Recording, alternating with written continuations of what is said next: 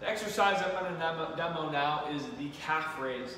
Now you can do this with different implements. You could use a barbell, you could use dumbbells or kettlebells in your hand, but it ends up normally all being the same. What we're going to do is rise up onto our toes, pause for a moment, and return down.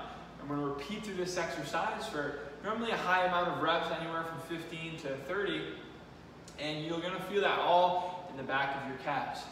Now you can add different variations to this, like having a plate under your foot and giving some elevation, so you're doing it from a deficit.